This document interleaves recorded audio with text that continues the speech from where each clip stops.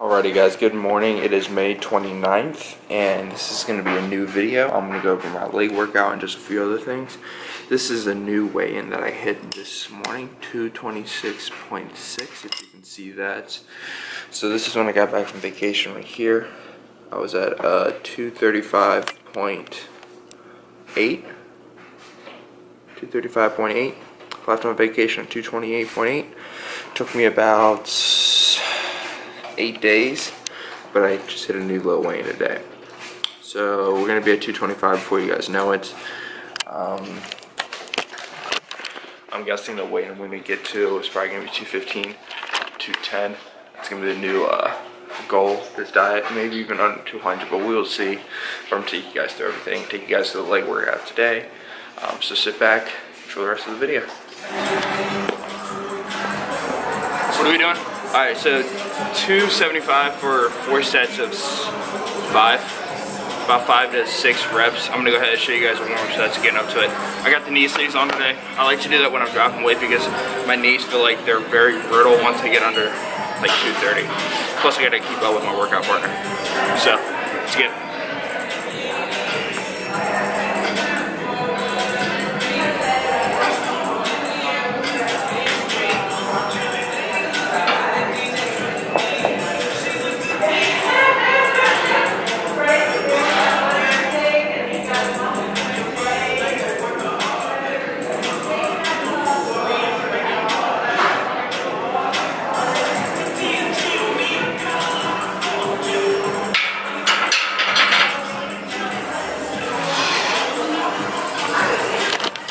Warm-up set 1 done. We're gonna work up to 275, like I said, 4 sets of whatever the hell I can get. Like you saw, I woke up at 226.6, new low weigh-in. Waiting for that pre-workout to kick in so I can at least get a decent workout in.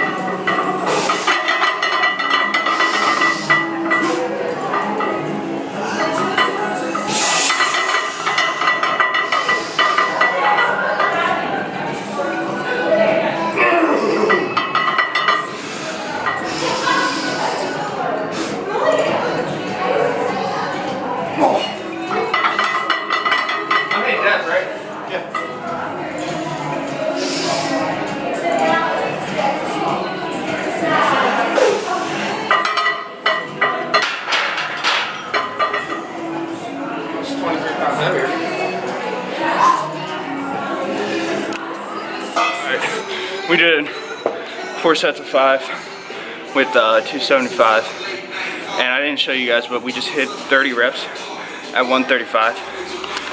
Here, the gym partner's doing it right now. I like to finish up with that for squatting.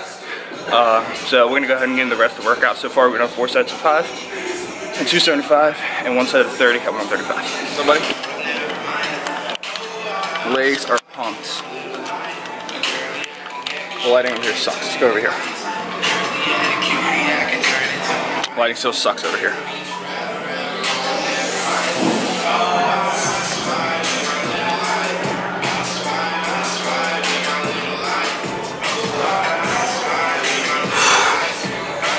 $226, guys.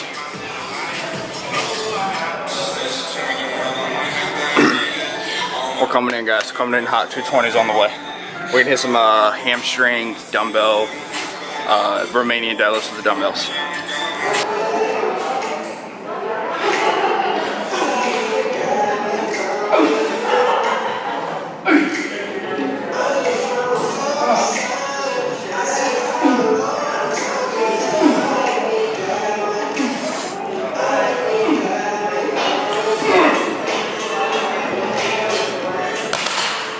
Alright guys, I'm gonna be super raw with you. I'm feeling like absolute dog shit right now. 226 even today. These oh, I gotta catch my breath. So yesterday we hit deadlifts, I think like 5 sets of 5, 315. Just regular, your standard deadlift. I can't even think right now. But this is it, guys. We're hitting hamstring curls, or hamstring dumbbell deadlifts, Romanian dumbbell deadlifts. We're doing it, guys. Feeling it today. Calories are decreased. Sunday I'm gonna get sushi. If you're watching this video, I don't think I've announced a date yet for the launch of the joggers, but I expect the next video will be a, most likely will be a sizing video on everything. Jogger shirts. These shirts fit true to size, unlike the other products I've had, and joggers fit true to size. So that's about it for that clothing. I'm sampling more products as we speak, but I'm gonna go ahead and get this workout in, guys. I'm gonna give you guys a posing update after this video.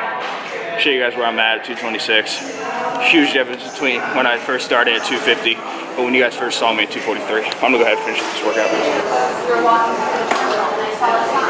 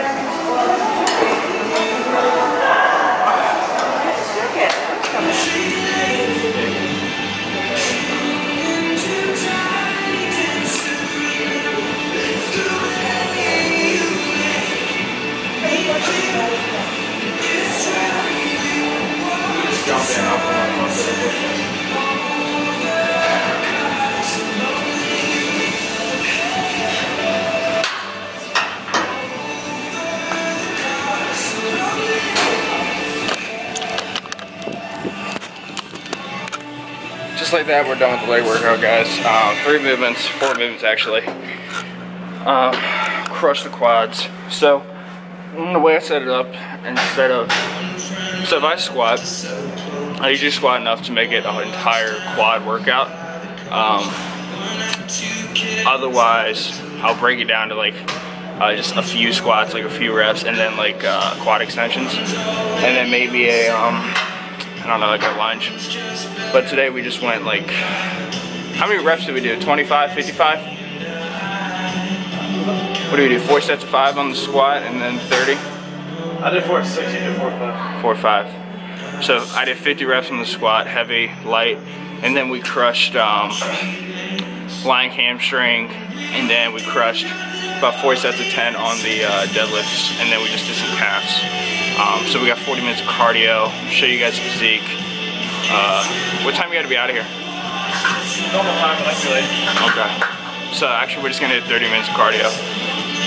Then I'm gonna go ahead and show you guys my physique, and then we're gonna get out of here. Take you guys throughout the next 48 hours of my day. Leave a like, comment if you liked the video this far. Sorry, my energy is very low right now. I'm super duper hungry.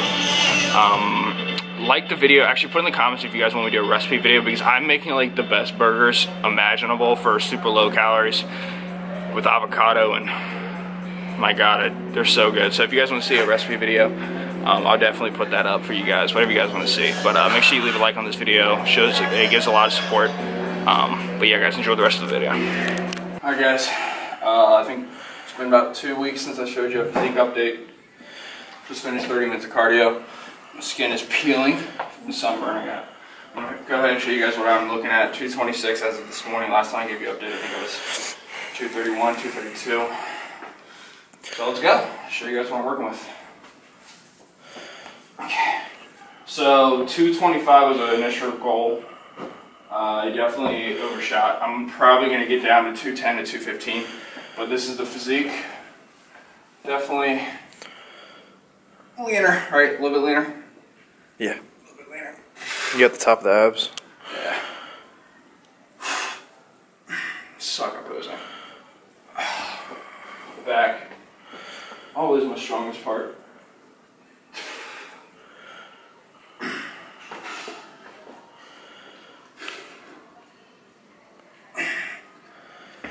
Obliques not coming in quite yet, but we still got 10 pounds in the legs. So we're working with, guys. I'm gonna continue, guys, for the rest of the day. Show you guys some meals. Tuesday, Wednesday, Thursday, I'm probably gonna vlog. But that's physique, guys. Probably got 10 to 15 pounds more to go. Catch you guys in the next clip. What is up, guys? It is May 30th, Wednesday, and this is the day after I just shot the late workouts. I'm actually gonna go ahead and I'm gonna finish this video up here, but I'm gonna finish it off with 3, as you can see in the title, the 3 best tips for when you're on If It Fits Your Macros. If you're tracking your calories, make sure this lighting is decent.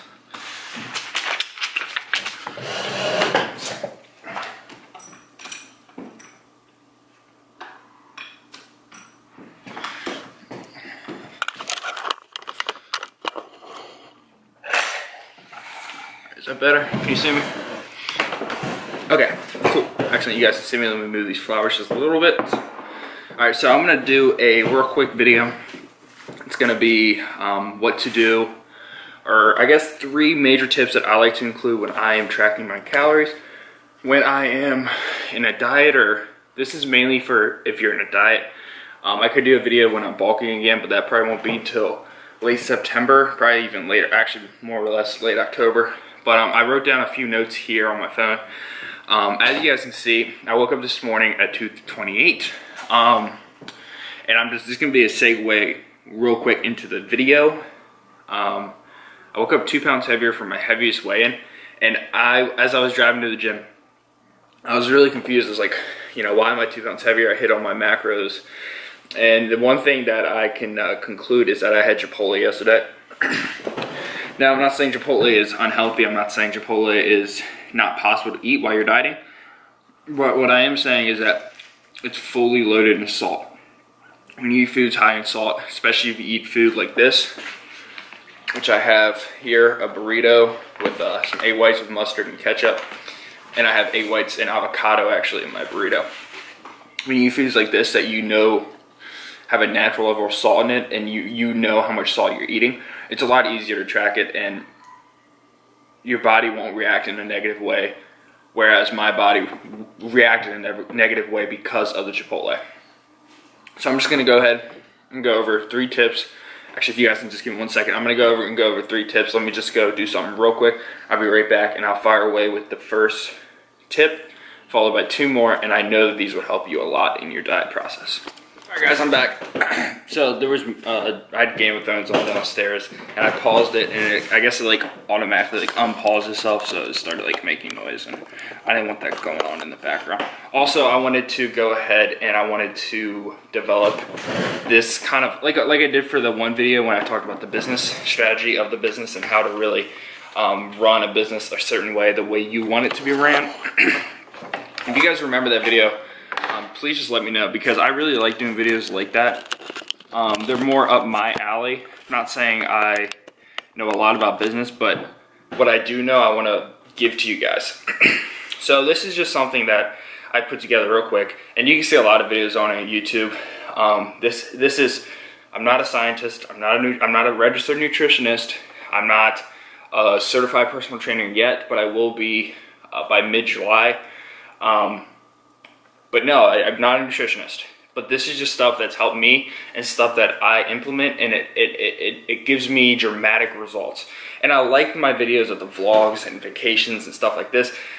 But this is something I want to incorporate a lot more. And you guys can see that when I did this posing update in this video that you're watching, I have lost weight. I have, obviously I've lost weight. You guys started and I was at 243, now I'm at 226 even. You know, you do the math. That's 17 pounds right there. But if you start from the top of my diet, I was 250, and now I'm around 226. So clearly I have lost a decent amount of weight. I've lost fat, and I have been able to obtain and still remain at a certain muscle mass that I like. So I'm just gonna show you guys 3 diet tips for the If It Fits Your Macros diet. This isn't keto. I can go into keto. I've done keto. I've lost over 100 pounds on keto, or actually 80 pounds. This isn't a high fat or a high protein, low carb keto diet. This isn't anything. It isn't a diet to make money off of. This is just a simple 3 diet tips for If It Fits Your Macros. So I'm just gonna run over each one, show them to you guys, and then I'm gonna run over every single one right here. So you got the first one that says stay consistent. You have keep it simple and don't drop your protein too low or too fast. Now, those are some keys that I think are very self-explanatory, but if you get into them, they can be more complicated. And I guess what the best way for me to explain it is when you hear what I say, you're like, oh, that makes sense. So I'm gonna go ahead and just get right into it, keep it as short and sweet as possible. The first one was stay consistent. This is something that when you get on If It Fits Your Macros, if you're somebody who's like myself or anybody, and I think this is the same with anybody who gets on this diet. So basically what If It Fits Your Macros is, you have a set of macros. Let's just keep it super simple. 300 carbs, 200 protein, 100 fat. Now, throughout the period you wake up, from the period you go to bed, you want to consume, you want to hit those macros. So if you take a piece of chicken breast that has 0 grams of fat, 0 grams of carbs, 1 gram, and then 30 grams of protein, you eat that at 9 o'clock in the morning, and you started at 200 grams of protein, 200 minus 30 equals 170. You now have 170 grams of protein to consume to hit your 200 grams of protein per day. Now, what a lot of people do when they get on If It Fits Your Macros, and this is my best way, this is the best way I can explain it, is you wake up, you still have 30 grams of protein, but let's say you have 30 grams of protein from a bagel with cream cheese. You have, there's a protein that you really like, but it's higher in sugar and it's higher in carbs. So you take that into, and then maybe you have a scoop of peanut butter. Now you just had 30 grams of protein, but from different sources and from higher calorie dense foods. So that's essentially what If It Fits Your Macros is. As long as you get in the protein, or you get in your carbs and you get in your fat, because that's what makes up calories, that's what makes up a macro. That's what If It Fits Your Macros is. You just get in your macros. So with that being said, the first tip is keep it simple.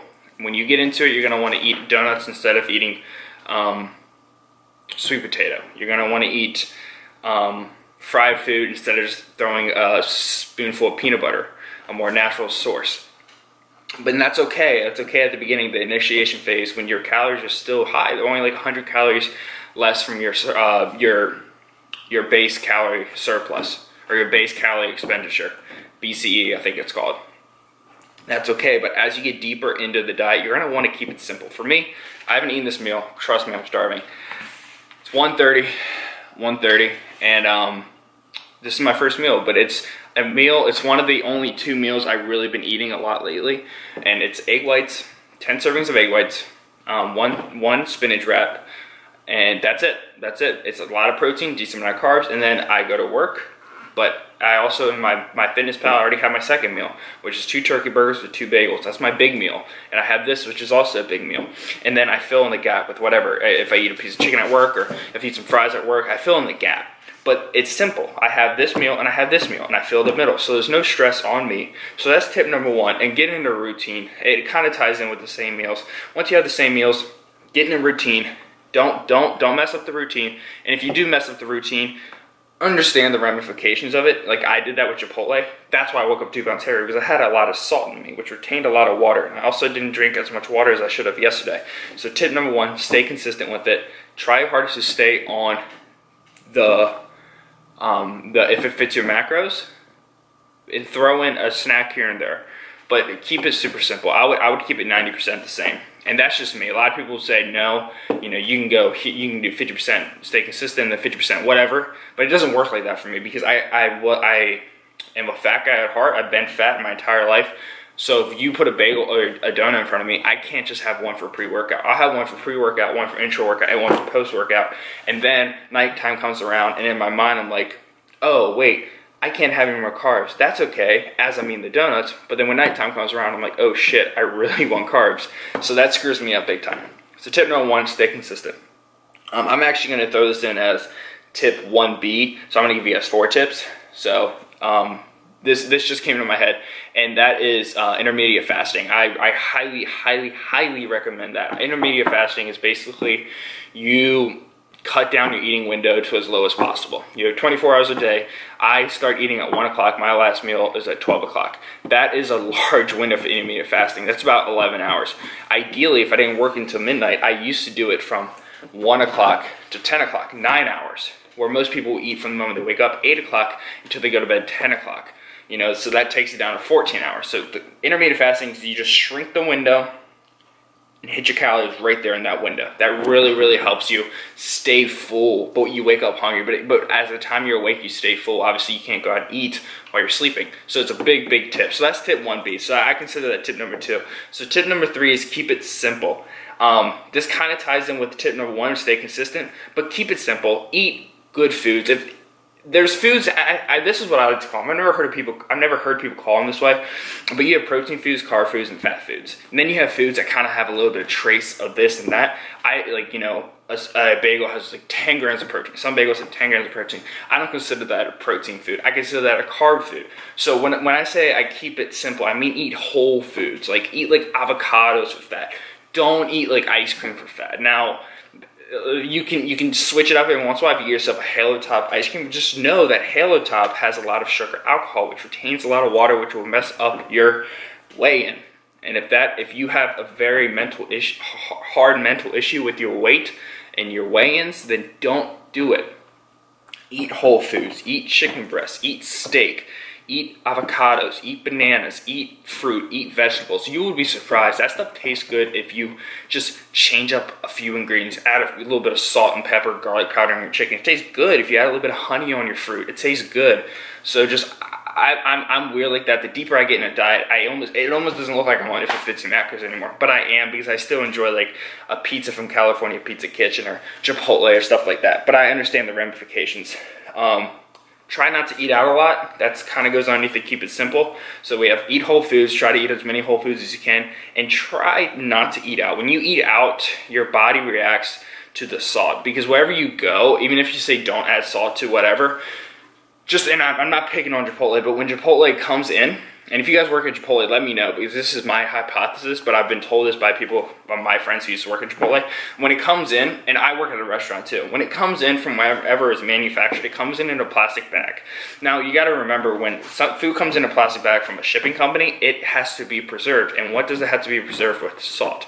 So what am I saying here? Even if you ask for no salt added, there's always salt in food. There's always salt in food. Salt and sugar is in everything. So if you don't eat out a lot and you can manipulate your own calories to know what you eat every day, then you know exactly what you're putting in.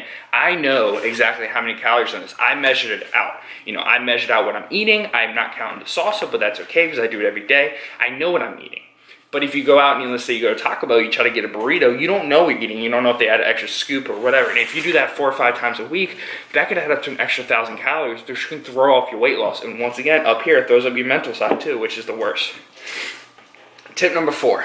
The final tip I have to give you. I think this is one of the most important tips, and one tip I don't think that you're gonna find on any other video, and this is why I'm excited to share, because it has everything to do with protein. I think protein is like it's like the forgotten macro in IIFYM macros, and I think the reason why it's forgotten is because it doesn't taste that good, and people just kind of like let it go. They're like, I'm gonna set it here, and I'm not gonna play around with it.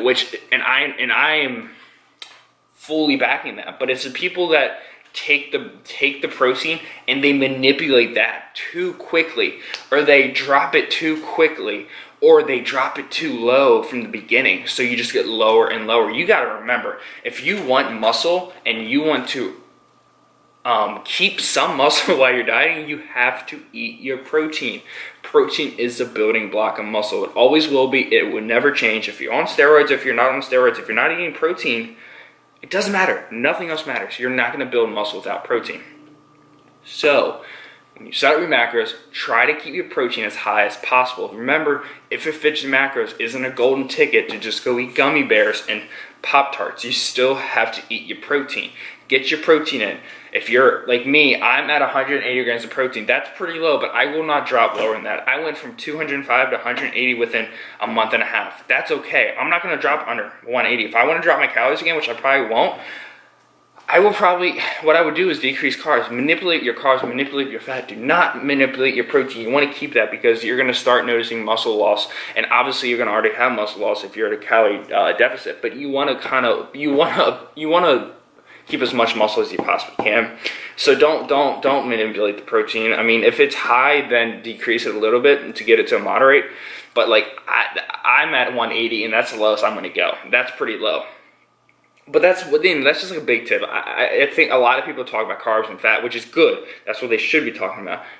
Protein, just kind of keep it there, let your body roll with it. Plus, if you start decreasing your protein, messes up your meals. And if you increase your protein, it can be hard because you realize protein doesn't taste that good when you're dieting because you don't get to eat cheeseburgers. You don't really, I mean, you can if you want to, but you have to sacrifice. You don't really get to eat steak unless it's super, you know, lean steak, which isn't as fatty, which isn't as good. But yeah, guys, those are 4 tips for if it fits your macros. If you like these kind of videos, leave it a like.